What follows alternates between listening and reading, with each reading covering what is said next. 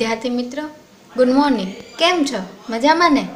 हवे तमे भणी तो गया आपणे अर्थशास्त्रना 2 लेक्चर भर्या छे तो हवे आपणे एनुं थोडुंक रिविजन करीशुं। पहेला तो मने जणावो के तमे मैं जे होमवर्क आप्युं हतुं ते कर्युं छे।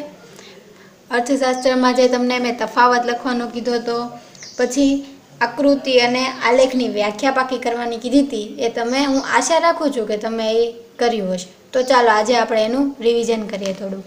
हवे आकृति एटले शुं तो शुं हतुं के सामान्य रीते अवलौकिक माहितीनुं चित्र द्वारा प्रतिनिधित्व एटले शुं थाय आकृति।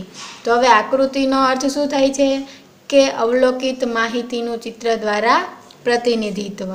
पछी आकृति दौरती वखते स्केल माप लेवामां आवे छे। पछी आंकड़ाशास्त्रनुं ज्ञान ઊંડું જ્ઞાન જરૂરી નથી। પછી આંકડાશાસ્ત્રની દૃષ્ટિએ જ્યારે માહિતીની આવૃત્તિ અસતત હોય ત્યારે આકૃતિનો ઉપયોગ થાય છે। જુઓ હવે મિત્રો મેં તમને કીધું હતું કે એક માર્કનો વિકલ્પ પૂછાય છે કે આવૃત્તિ અસતત હોય ત્યારે કોનો ઉપયોગ થાય છે તો શું આવે આકૃતિનો। અથવા એમ પૂછી શકે કે આકૃતિમાં છે કઈ આવૃત્તિનો ઉપયોગ થાય છે તો કઈ આવૃત્તિ આવશે અસતત આવૃત્તિનો ઉપયોગ થાય છે। પછી સ્વયં સ્પષ્ટ માહિતી માટે આકૃતિ દોરવામાં આવે છે અને આકૃતિનો ઉપયોગ કોણ કોણ કરે છે વિજ્ઞાપન કંપની પોતાનું આકર્ષણ ઊભું કરવા, રાજ્યને માહિતી આપવા અને સામાજિક સંસ્થાઓ છે જાગૃતતા ફેલાવવા માટે આકૃતિનો ઉપયોગ કરે છે। પછી આ પ્રકારે આલેખ, તો આલેખની વ્યાખ્યા પણ સેમ જ હતી કે અવલૌકિક માહિતીનું ચિત્ર દ્વારા પ્રતિનિધિત્વ। પણ આલેખનો ઉપયોગ ક્યારે થાય છે જો આમાં તમે છે કન્ફ્યુઝ ન થઈ જતા, કેમ કે અસતત માહિતી હોય ત્યારે આકૃતિનો ઉપયોગ થાય છે, સતત માહિતી હોય ત્યારે કેનો ઉપયોગ થાય છે આલેખનો ઉપયોગ થાય છે। હવે આંકડાશાસ્ત્રનું ઊંડું જ્ઞાન જરૂરી છે। જો ઓલામાં શું હતું કે આંકડાશાસ્ત્રનું ઊંડું જ્ઞાન જરૂરી નથી, પછી ચોક્કસ સ્કેલ માપ હોવું જરૂરી છે અને આનો ઉપયોગ કોણ કરે છે આલેખનો ઉપયોગ સંશોધનકારો અને ઉચ્ચ શિક્ષણકારો ઉપયોગ કરે છે। હવે હું આશા રાખું છું કે તમને આ બધું યાદ રહી ગયું છે। તો હવે આપણે આગળ પાઠ તરફ જઈએ।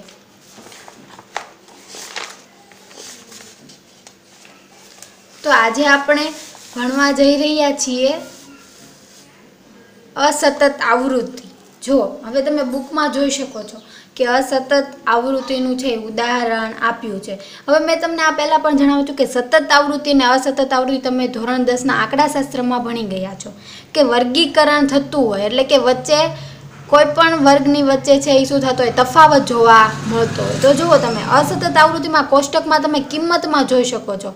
કિંમતમાં જુઓ 1, 2, 5, 7 અને 10 જુઓ તો 1, 2 એક પછી ડાયરેક્ટ શું લીધું છે 2। આમાં જુઓ હવે વર્ગીકરણ એટલે કઈ રીતના કે એક સરખા આંકડાઓ દ્વારા વર્ગીકરણ થતું હોય। 1 અને 2 વચ્ચે એનો ગેપ છે નથી, 2 અને 5 વચ્ચે છે, પછી 5 અને 7 વચ્ચે છે, 7 અને 10 વચ્ચે પણ છે। તો આ પણ કેવું છે અસતત ગેપ છે એટલા માટે આને અસતત આવૃત્તિ કહેવાય છે। પછી જો અહીંયા માંગ એકમમાં તો આપણે છે કિંમતમાં જોઈને જ કહી શકીએ કે આમાં શું છે કે આ તમારી આવૃત્તિ ગણાય છે કે આ અસતત આવૃત્તિનું ઉદાહરણ છે। હવે અસતત આવૃત્તિનું ઉદાહરણ છે તો હવે આપણે ઓલો પ્રશ્ન યાદ કરવી કે અસતત આવૃત્તિ છે એ શેમાં દોરવામાં આવે છે તો કે માં આકૃતિ દોરવા માટે કઈ આવૃત્તિનો ઉપયોગ કરવામાં આવે છે અસતત આવૃત્તિનો ઉપયોગ કરવામાં આવે છે। પછી છે જુઓ સતત આવૃત્તિના ઉદાહરણો આપ્યા છે। સતત આવૃત્તિના ઉદાહરણો જુઓ તમે અહીંયા જોઈ શકો છો કે સતત આવૃત્તિનું ઉદાહરણ તો જુઓ અહીંયા રહ્યો આવકનો વર્ગ દેખાય છે ને આવકનો વર્ગ તેમાં તમે જોઈ શકો છો કે 10,000 પછી 20,000 તો કેટલાનો ગેપ છે 10,000નો, પછી 20 થી 30,000 તો 10,000નો, 30 થી 40,000 તો 10,000નો। તો આ કેનું ઉદાહરણ છે સતત આવૃત્તિનું ઉદાહરણ છે। જો આના પ્રમાણમાં તમે આલેખ પ્રોપર રીતે દોરી શકો છો। પછી લોકોની સંખ્યાની આવૃત્તિ 500, 300 અને 100 જો તમારે શું જોવાનું હોય છે આવૃત્તિ। આપણે જ્યારે મધ્યસ્થ અને બહુલક ભણ્યા હતા ત્યારે આપણે શું જોવાનું છે કે આવૃત્તિ જે વર્ગ હોય છે એ તમારે જોવાનો હોય છે। તો તેમાં શું હોય કે તમે જે આવૃત્તિ જુઓ છો તેમાં તમારે જોવાનું છે કે આ સતત આવૃત્તિ છે કે અસતત આવૃત્તિ છે। પછી બીજું કોષ્ટક નંબર 1.3માં પણ તમે જોઈ શકો છો 10 થી 19, 20 થી 29 અને 30 થી 39 છે ને 10-10નો ગેપ 10 થી 19, 19 પછી જો 10 ગણવાનામાં 10, 11, 12, 13, 14, 15, 16, 17, 18, 19 10નો ગેપ। પછી અહીંયા 19 નથી લીધા, પછી શું લીધું છે 20, એટલે ડાયરેક્ટ 10-10નો ગેપ જણાવે છે. તો આ કેનું ઉદાહરણ છે? સતત આવૃત્તિનું ઉદાહરણ છે. હવે આપણે અર્થશાસ્ત્રમાં આકૃતિઓ તથા આલેખનું મહત્વ સમજીએ. હવે અર્થશાસ્ત્રમાં આકૃતિઓ અને આલેખનું મહત્વ છે એ જો મેં તમને કીધું હતું કે 3 માર્કમાં પૂછાય છે.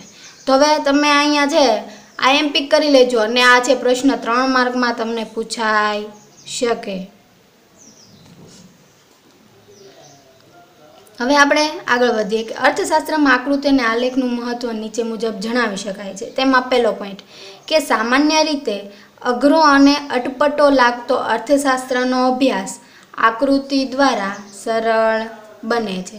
જો શું કહે છે કે અર્થશાસ્ત્રમાં અઘરો અને અટપટો લાગતો અર્થશાસ્ત્રનો અભ્યાસ. હવે અર્થશાસ્ત્રમાં શું છે? આંકડાકીય માહિતી વધારે હોય છે. તો એવો કે અઘરો અને અટપટો લાગે એ અભ્યાસ કેના દ્વારા સરળ બને છે? આકૃતિ દ્વારા સરળ બને છે અને આલેખ દ્વારા વધુ સ્પષ્ટ બને છે. જો આકૃતિમાં છે એ પ્રોપર આંકડા દર્શાવવામાં આવતા નથી, એટલે કે સ્વયં સ્પષ્ટ હોય છે કે પણ વધુ પડતા આંકડાઓ દર્શાવવામાં આવતા નથી અને આલેખ દ્વારા છે વધારે રીતે સરળ સમજી શકાય છે. પછી આપણો બીજો પોઈન્ટ છે કે અર્થતંત્રમાં આવતા કેટલાક પરિબળો જુદા જુદા વર્ષોના વલણો સહેલાઈથી એક જ આકૃતિ અથવા આલેખમાં જોઈ શકાય છે. જો અર્થતંત્રમાં આવતા કેટલા પરિબળો જુદા જુદા વર્ષોના વલણો. હવે અર્થતંત્રના પરિબળો એટલે કે આપણે જોઈ શકીએ છીએ સાક્ષરતા દર છે, વસ્તી વધારો છે, પછી અંદાજપત્ર છે, પછી ઇજારો છે, પછી ઇજારાશાહી જ્યારે ભોગવતા હોય એ છે, પછી ભાવ વધારો છે. એવા બધા ઉદાહરણો તમે લઈ શકો છો કે દર વર્ષે બદલાઈ શકે છે. વસ્તી વધારો છે તો દર વર્ષે બદલાય છે. પછી ઇજારાશાહી છે તો કોઈ પણ કંપની છે ઇજારો ભોગવતી હોય તો એ દર વર્ષે બદલાય છે કે નક્કી નથી કે ઝાઝા સમય સુધી એ રહી શકે છે. તો ઇજારો પણ બદલાય છે. તો જુદા જુદા વર્ષોના વલણોથી આપણે સહેલાઈથી આકૃતિ અથવા આલેખમાં જોઈ શકાય છે. જો પહેલો પોઈન્ટ શું હતો કે સામાન્ય રીતે અઘરો અને અટપટો આલેખ. આ તમારે આ ખાસ યાદ રાખવું છે. જે વચ્ચેના જે પોઈન્ટ હોય એ પકડવાના છે કે અઘરો અને અટપટો લાગતો અર્થશાસ્ત્રનો અભ્યાસ આકૃતિ દ્વારા સરળ બને છે અને આલેખ દ્વારા વધુ સ્પષ્ટ બને છે. જો તમને ખાલી આટલા પોઈન્ટ યાદ રહેશે કે અઘરો અને અટપટો લાગતો અર્થશાસ્ત્રનો અભ્યાસ, તો તમને યાદ રહેશે કે આકૃતિ દ્વારા સરળ બને છે અને આલેખ દ્વારા વધુ સ્પષ્ટ બને છે. પછી બીજો પોઈન્ટ કે પરિબળો, કેટલાક પરિબળો અર્થતંત્રમાં આવતા કેટલાક પરિબળો જુદા જુદા વર્ષોના વલણોથી સહેલાઈથી એક જ આકૃતિ અથવા તો આલેખમાં જોઈ શકાય છે. હવે ગુજરાતનો સાક્ષરતા દર છે તો આખા ઇન્ડિયાનો સાક્ષરતા દર છે, ઇન્ડિયાની વસ્તી વૃદ્ધિ છે, તો આપણે એક આકૃતિમાં દર્શાવી શકીએ ને કે આ રાજ્યમાં આટલા છે, આ રાજ્યમાં આટલા છે. પછી આલેખ દ્વારા પણ દર્શાવી શકીએ છીએ. પછી આપણો ત્રીજો પોઈન્ટ છે અર્થતંત્રના વિવિધ ક્ષેત્રોમાં થતા ફેરફારો પણ સહેલાઈથી સમજી શકાય છે. જો અર્થતંત્રના વિવિધ ક્ષેત્રોમાં પણ ફેરફારો એટલે કે અર્થતંત્રના વિવિધ ક્ષેત્રો છે તો કે રાજ્યને સોંપવામાં આવતી કામગીરીના ક્ષેત્રો કે રાજ્ય સરકાર છે કઈ રીતના કામ કરે છે, કૃષિ ક્ષેત્ર છે, ઉદ્યોગ ક્ષેત્ર છે, પ્રાથમિક ક્ષેત્ર છે, તો આવા ક્ષેત્રમાં જે ફેરફાર થતા હોય ને એ પણ કેમાં આકૃતિ દ્વારા થતા આલેખ દ્વારા સહેલાઈથી સમજી શકાય છે. આ આપણો ત્રીજો પોઈન્ટ. હવે ચોથો, અર્થતંત્રના કેટલાક પરિબળો માટેના વર્ગો, પ્રદેશો, ક્ષેત્રો તેમજ સમયગાળા વચ્ચેની સરખામણી સહેલાઈથી કરી શકાય છે. શું કહે છે કે અર્થતંત્રના કેટલાક પરિબળો માટેના વર્ગો અને પ્રદેશો અને ક્ષેત્રો તે સમયગાળા વચ્ચેની સરખામણી સહેલાઈથી થઈ શકે છે. હવે જો કોઈ પણની તમારે કમ્પેરિઝન એટલે કે સરખામણી કરવી હોય તો થઈ શકે ને. આલેખ તમે દર્શાવો છો તેમાં સરખામણી કરવા માટે જ હોય છે ને આલેખ વધારે પડતો. હવે તો આપણું છે ગુજરાતનો સાક્ષરતા દર દર્શાવીએ અને રાજસ્થાનનો સાક્ષરતા દર, તો બંનેનો આલેખ આપણે બતાવીએ તો આપણી પાસે ગુજરાતનો સાક્ષરતા દર પણ છે અને રાજસ્થાનનો સાક્ષરતા દર પણ છે. તો હવે તમે જોઈ શકો કે આલેખમાં તમે દર્શાવશો તો આલેખ દ્વારા આપણી પાસે માહિતી હતી ને એના ઉપરથી આપણે આલેખ બનાવ્યો છે. હવે જે સામાન્ય વ્યક્તિ સમજે એ શું કરે છે કે આલેખ દ્વારા જ તે કહી દે છે ડાયરેક્ટ કે રાજસ્થાન કરતાં ગુજરાતમાં સાક્ષરતા દર વધારે છે તો ગુજરાત કરતાં રાજસ્થાનમાં સાક્ષરતા દર વધારે છે. એટલા માટે કોઈ પણ વર્ગો, પ્રદેશો અથવા ક્ષેત્રનો સમયગાળો છે એ વચ્ચેની સરખામણી આપણે સહેલાઈથી કરી શકીએ છીએ. અર્થશાસ્ત્રની કેટલીક અઘરી બાબતો સમજવા અને સમજાવવા પાછળ લખનાર અને વાંચનારનો સમય તથા શક્તિ બચે છે, કારણ કે આકૃતિ અને આલેખ દ્વારા અનેક બાબતો સ્પષ્ટ રીતે જોવા મળે છે. જો શું થાય, કેટલીક અઘરી બાબતો સમજવા અને સમજાવવા પાછળ લખનાર અને વાંચનારનો સમય અને શક્તિ બચે છે. હવે જો આપણે અઘરી બાબતો એટલે કે આલેખ છે કે આકૃતિ છે, હવે આલેખ તમે જ્યારે દોરો છો ત્યારે તમારી પાસે આવૃત્તિ હોય છે અને આલેખો છે. એક્સ અને વાય ધરી ઉપર આપણે જે દર્શાવીએ છીએ તે આપણી પાસે તારણ કરેલી નિષ્ણાંતો પાસેથી આવેલી માહિતીઓ છે. હવે એને આપણે આલેખ ઉપર દર્શાવીએ છીએ તો આકૃતિ દ્વારા સમજાવીએ છીએ. તો આપણે શું છે કે આપણા મંતવ્યથી આપણે લોકોને સમજાવીએ છીએ તો એની પાસે જે લખનાર અને વાંચનારની શક્તિ બચે એટલે એને સમજવા કે સમજાવવામાં. હવે તમને આલેખ છે, હું તમને આલેખ સમજાવું તો તમને છે વધારે ગ્રાફ પેપર ઉપર છે દોરીને સમજાવું અને તમને એમ નામ સમજાવું કે તમને વાંચીને સમજાવું તો તમને કઈ રીતે સમજાય છે કે જે મેં આલેખ પેપર ઉપર જે ગ્રાફ છે એ દોરેલો હશે, આલેખ દોરેલો છે, એ તમને વધારે સરળ રીતે સમજાય છે, એને તમે વધારે રીતે સરળ સમજી શકશો. પછી છે છઠ્ઠો પોઈન્ટ કે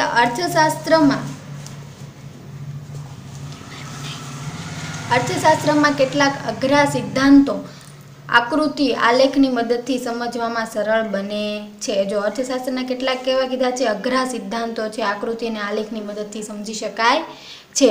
હવે અઘરા સિદ્ધાંતો એટલે કે અર્થશાસ્ત્રના કેવા કે કોઈ અર્થશાસ્ત્રીએ છે તેના મતથી છે આપણને અંદાજપત્ર સમજાવવા માંગતો હોય અથવા તો કોઈ પણ અર્થતંત્રની છે એ આર્થિક પરિસ્થિતિ સમજાવવા માંગતો હોય તો એ આપણને શું છે આલેખ આકૃતિ દ્વારા સમજાવી શકે છે. જેમ કે માંગ અને પુરવઠાના વિસ્તરણ સંકોચનનો ખ્યાલ કે તેમની સાપેક્ષતાનો ખ્યાલ. હવે જો આગળ આપણે માંગ અને પુરવઠો ભણી ગયા છે, એ પણ આલેખ દ્વારા જ ભણતા ને. માંગ અને પુરવઠો, કિંમત અને માંગ વચ્ચે કેવો સંબંધ છે? વ્યસ્ત. તો આપણે જોઈએ છે કે આ આગળ આપણે 11મા ધોરણમાં ભણી ચૂક્યા છે. પછી પુરવઠાના વિસ્તરણ અને સંકોચન, તો એ પણ આપણે શેના દ્વારા ભણતા હતા? આલેખ દ્વારા ભણતા હતા. તો આપણને સરળતાથી આલેખ દ્વારા સમજાવી શકાતું. તો હવે તમે આ છઠ્ઠા પોઈન્ટ એમાંય લખી શકો કે માંગ અને કિંમત છે અને પુરવઠાના વિસ્તરણ અને સંકોચનનો ખ્યાલ એ આલેખ અને આકૃતિ દ્વારા અમને સરળ બને છે.